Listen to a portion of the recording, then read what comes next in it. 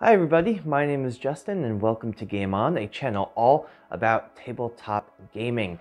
Today is the last day of 2021. Game On has had such a fun time in 2021 and we are excited to have a good year for 2022. And why not go out with a bang? We have a viewer request from longtime friend of the show, Spencer. He's been on the show a couple of times and he is going to be DMing his first Dungeons & Dragons 5th edition campaign. He doesn't really like the CR system, no one really does, and he was concerned about making encounters for his low-level party as a new DM. He doesn't want to overwhelm them, he doesn't want to underwhelm them, so he asked me for some advice, someone who's been running 5th edition since it's been in playtest. And I have two very helpful tips for any new DMs that you don't have to worry about anything else. You don't have to worry about attacks. You don't have to worry about AC. All that you have to worry about is two things, and we're going to get into that. Okay, everyone, so before we get started, all that you really have to worry about as a new DM when making encounters is worrying about your party's total actions and your party's total hit points. So in my head, I built a party of first level characters. They have 4 actions and they have 37 collective hit points between all of them. Let's take a goblin for an example. They are classic creatures, enemies that a DM can use against low level parties. Let's take a look at one goblin. Doesn't matter what their special actions are, what their bonus is, what their AC is. Don't worry about any of that. All you have to worry about is that they have 7 hit points and they have 1 action.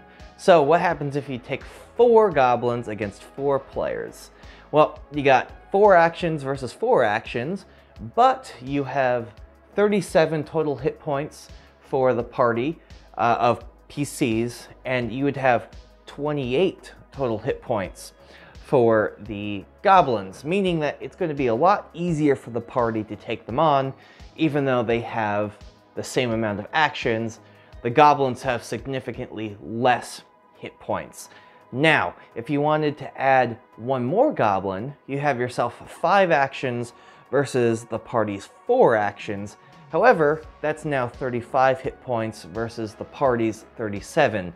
It's probably going to be much more even-keeled and much more of an even fight in that situation. So, worrying about the total hit points versus the total hit points of your party plus their actions is very helpful. If you want to make that encounter just a little bit more difficult, you can throw in 1 more goblin for 6 actions versus the 4 actions of the party, and now you have yourself 42 hit points versus the total 37 against the party.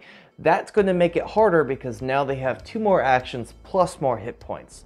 So if you want to make it difficult, increase the actions and the hit point total above the party. If you want to keep it even, try to keep the actions and the hit points similar. And if you want to make it easy, keep the actions similar but the hit points lower. That's all you have to worry about for rule number 1. Hey guys, if you like this content, make sure to hit that subscribe button and make sure to hit the bell and smash that like button. I've always wanted to say that, so that we know that you like this kind of content more. We're going to go on to rule number 2. So rule 1 was quite simple, and rule 2 is just as simple. Let's say that you want to have an enemy hit point total more than the party. Perfectly fine to do. Most monsters against the party are going to have more hit points. So what do you do in that situation? Well, let's say that our party, instead of coming up against 4 or 5 goblins, they come up against a hobgoblin captain and 1 goblin. That gives the enemies 2 actions, but 46 hit points, meaning that they have more hit points versus the party total of your PCs, but they have 2 actions less, meaning that it's actually going to be a little bit more even. Even though the enemy has more hit points, they have less actions.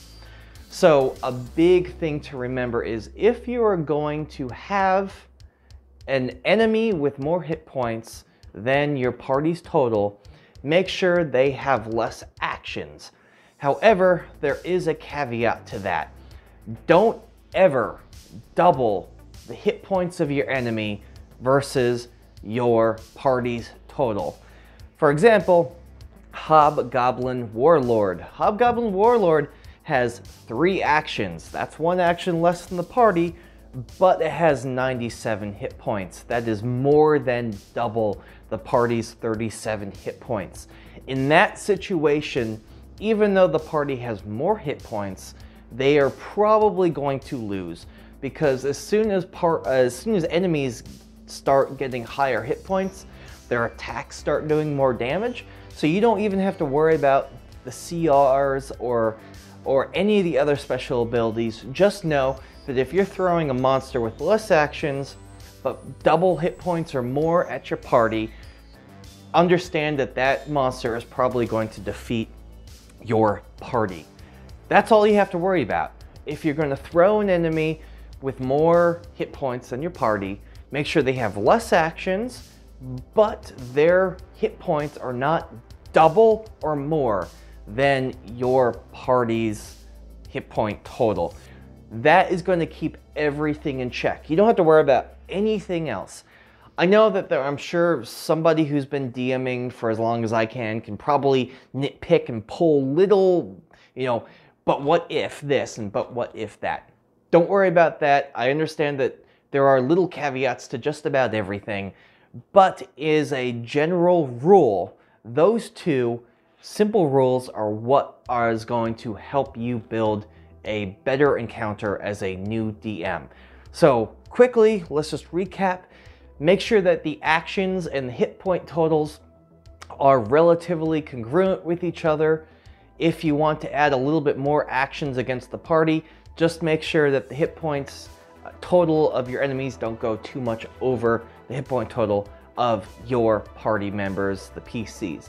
If you want to have an enemy with more hit points than the party's total combined value, make sure they have less actions and don't do more than double, or don't even do double the amount that the party has in total.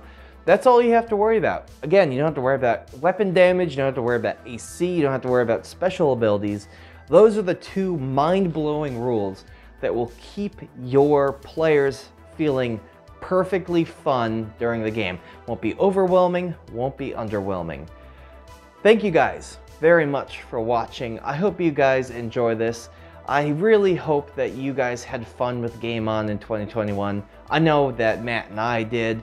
We are excited for 2022. If you guys want to see more content like this, please hit that like button. Don't forget to subscribe. My name is Justin, and Game On.